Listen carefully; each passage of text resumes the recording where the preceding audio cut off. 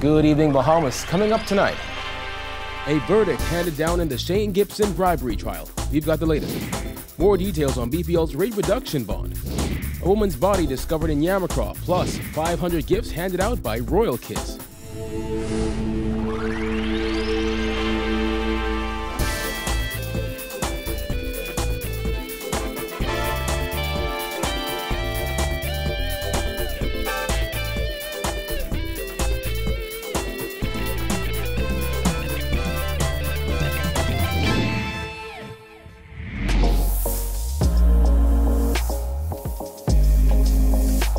Our News is brought to you by Alive. Welcome to Our News and thanks for joining us. I'm Kyle Joaquin. Not guilty. That was the verdict in the Shane Gibson trial this evening. The former cabinet minister has a lot to be thankful for this Thanksgiving after the 9-member jury found him not guilty of 15 counts of bribery after less than 3 hours of deliberation. It comes 2 years and 3 months after Gibson was charged. It's the second failed case against a former politician since 2017.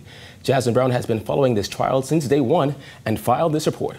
Emotions ran high once the jury's complete verdict was read aloud in court, with Gibson and his family members shedding tears. Gibson was acquitted by the 1-man, 8-woman jury shortly after 5 p.m. following less than 2 hours of deliberation. The jury voted unanimously on 13 of the bribery counts and capped a 6-week trial before Supreme Court Justice Carolina Bethel. Once the not guilty verdicts were read, family members and supporters erupted with cheers, with one man singing a hymn. Gibson also broke down in tears as he thanked each member of the jury as they walked out. Those emotions also ran high outside court as Gibson was hugged by more than 24 supporters and family members. I want to thank my wife of 33 years for standing by my side every step along the way, for praying with me every single day, for speaking over me, speaking over my life, and for just supporting me in every which way possible. Then I want to thank my legal team, Mr. Katie Knight.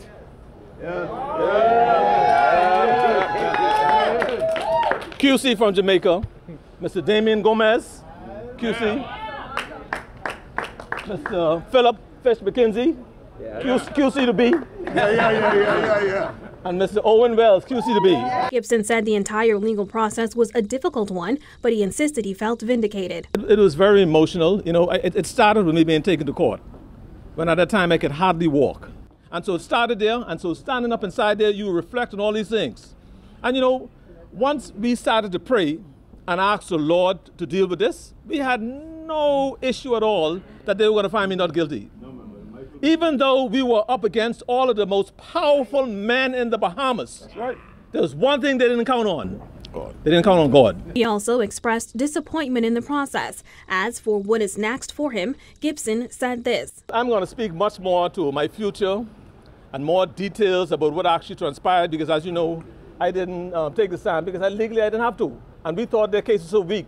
We said I didn't have to take the stand because we knew that they couldn't prove beyond a reasonable doubt that I did what they said I did. Gibson, who was a former PLP cabinet minister, faced 15 counts of bribery in relation to $280,000 that prosecutors say he received from contractor Jonathan Ash as an inducement to approve payments totaling $1 million for work done following the cleanup efforts in the aftermath of Hurricane Matthew in 2016. The jury's verdict came after Justice Bethel summed up the prosecution and defense's case for the jury and directed them to deliberate. In her summation, Bethel told jurors that they must find the prosecution proved their case without a reasonable doubt or find the defendant not guilty. Gibson is the second member of the former Progressive Liberal Party administration who was accused of corruption while in office and acquitted. Former Senator Frank Smith was cleared of bribery charges in the magistrate's court in February. His acquittal was upheld by the Court of Appeal in August. Reporting for Our News, I'm Jasmine Brown. Well, Minister of Public Works Desmond Bannister announcing today that a new fee will increase consumers' light bills by $30 a month on average. Jared Higgs reports. Why are they adding on fees when most of the time we don't even have power? Bannister's announcement put an end to speculation surrounding government's rate reduction bond bill, which it says will help BPL raise $650 million. He says this form of credit is strong due to its legislative backing. And also requires that the bonds be financed by the bill-paying customers of BPL. That financing will be via a fee applied to every BPL customer. Bannister says, on average, bills will increase by $20 to $30 per month. I don't think no one's going to really be down with that. If it's outrageous, I can have to question it, and I can be against it if it don't make sense. Prime Minister Dr. Hubert Minnis himself told parliamentarians that BPL performed poorly this summer. Some residents expressed astonishment at the increase, saying their service was so inconsistent they didn't believe it warranted an increase in cost. I ain't really paying the bills, but I feel it for my family, you know. Who's paying? Well, my Grammy, my auntie, and my mommy them. What I tell you? An extra $30 on top of the bills we got to pay. It's already hard now. We're trying to make ends meet. The government says that $650 million it plans to raise through the special purpose vehicle is going to go towards paying off a $321 million debt at BPL, as well as investments in infrastructure such as renewable energy. Now, we asked some customers how they feel about the new fee, considering that this is what government says the money will go towards. I mean, that's a good thing.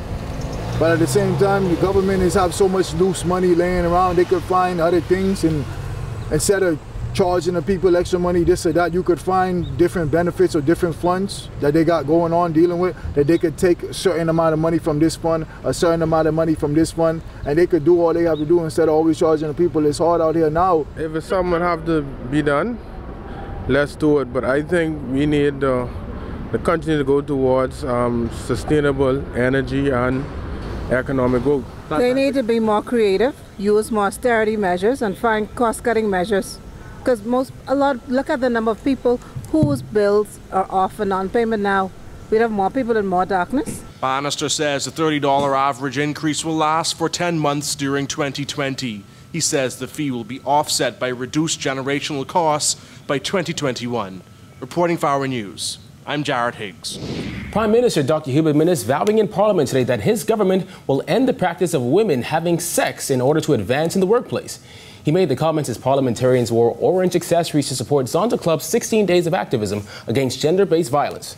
As far as women having to engage in sexual favors for advancement in the workplace, Mr. Speaker, we will eradicate that and ensure that those male beasts are placed where they rightfully deserve.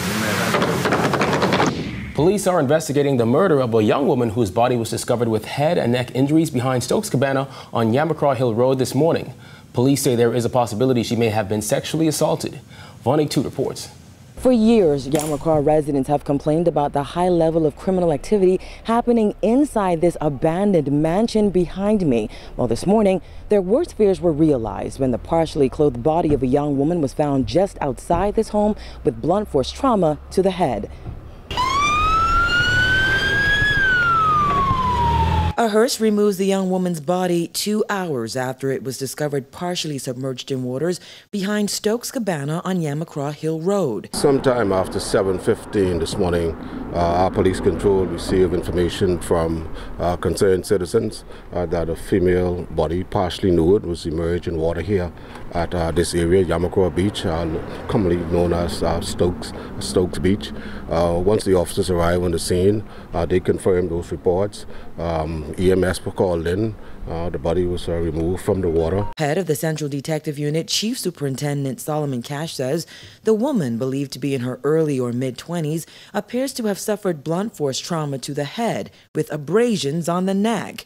Based on the condition of her body, he says it appears it had been in the water for a few hours. But that's not all. We are exploring the possibility that she may have been sexually assaulted. Cash said police have no motive at this time. However, it appears a crime was committed right behind this house. We suspect so based on some physical evidence on the crime scene, which suggests that it happened here. This abandoned building has long been a concern for residents of nearby homes. They say they hear strange sounds coming from the dilapidated house at strange hours of the night. When my dog's not barking a strange noise inside here, we hear gunshots on a regular basis. Inside the house? Yeah, gunshots on a regular basis, screaming stuff. Teenagers think it's fun to come in here during the night and party every now and then, especially when the holiday season come up. And I walked through there a few times, and there's there's all kind of weird things in there. Like what? Seriously, I mean, besides condoms and all kind of stuff. In the pool there's a beheaded chicken. Last time, the minister's husband was found hanging in there. And besides that, some guys coming there to do drugs. It's just not a fit for this whole neighborhood, you know? It's just an eyesore. The owner refused to tear it down. Residents have formed a crime watch group to petition the government to have this building torn down. They added that sexual activity also appears to happen inside here. While on the crime scene this morning, our camera spotted 2 used condoms and a discarded condom wrapper on the ground. It is a crime-infested place.